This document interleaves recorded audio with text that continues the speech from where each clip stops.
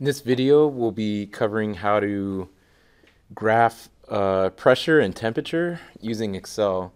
So over here, we have our data from the pressure from this experiment. So when this was dipped into the different temperature baths, and then so we measured the temperature, we got the pressure, and then we have our data here. This is old data, so don't use this same data. So I took the temperatures and I put them here. If you want, you could change it to Kelvin here. So I'll title this temperature here, and then what I'm gonna do here is like make a little function. I'll put equals, and then I want to add 273 to all of these numbers. So I'm gonna put A2 to define this cell, A2 plus 273, and then hit enter. And then if I wanted to do all those cells, I just click that little box and then drag it down, and then it enters it there. So here I have Celsius, and then here's Kelvin. You could graph either, so you didn't really have to do that. That was optional. And then now I'm going to enter the pressure here. You also don't really even need to title these columns, but you'll see that if you do, it'll show up nicely on the graph. So now I'm entering the pressures from the data over here. That's all I'm doing right here. So 15.1 is the next one, then 14.4, then 13, and then 4.3. 4.3. Okay, so highlight the data you want. So let's just graph the Kelvin and pressure. So I highlight that. I go over here to insert. Okay, and then I'm gonna select this one, this drop down, and I want the one where it doesn't connect the points yet. So I'm gonna choose this one, scatter. Now I want to be able to title my axes. So I'm gonna go to quick layout, and I'll choose. You could just pick one. So we'll just pick.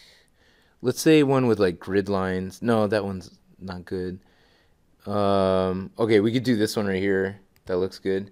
Okay, and actually this layout doesn't let me title it. So, okay, so I guess I'll just choose this one. Now for a title, let's give our graph a title. So this is pressure versus temperature, and we're gonna figure out absolute zero. Experimental absolute zero. Okay, and then we want to title this axis right here with the pressure, and then we title this with the temperature. Okay, so don't forget to the correct way to title your axes. So you want to put the name of the variable and then the unit of measure. So we want to put degrees Celsius here. So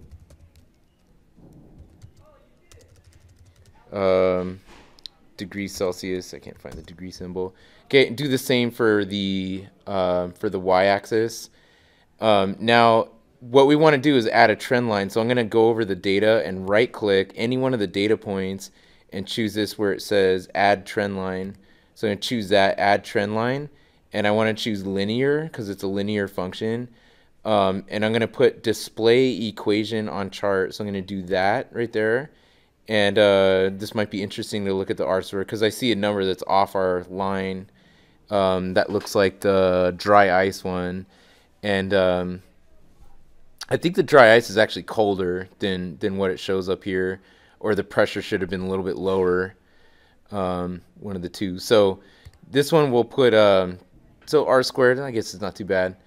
So now what I want to do is I want to see where this, I could figure it out because I have my equation of the line now, but I want to figure out where this crosses the x-axis. So I want to determine what x is going to be when y is 0. So I could figure it out by setting this equal to 0.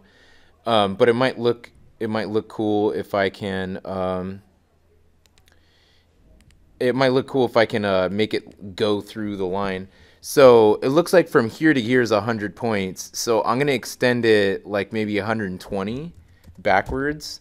So I went backwards and I put 120 and then hit enter. Okay, and now I can see where it intersects the the x-axis right here. It should, in theory, intersect it right here. It's supposed to be 0 Kelvin, absolute 0. Okay, so let's take our equation of the line. There it is there. And then I'll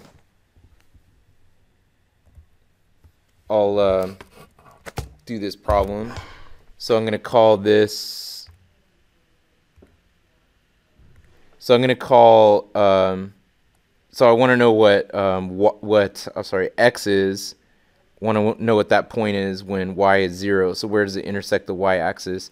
So put 0 there, and then solve for x. So I go 0 equals 0.0479, the slope, plus this shift number. Okay, so I get negative 1.2198 equals 0.0479 x. So our experimental absolute 0 is going to be a negative number, which is actually, obviously that's wrong, but we did this with a crude experimentation here. So 0.0479. Okay, so I get negative 25 Kelvin.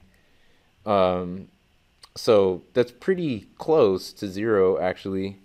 Okay, so that's how to do it on Excel. And I'll post a second video to show on Google Sheets.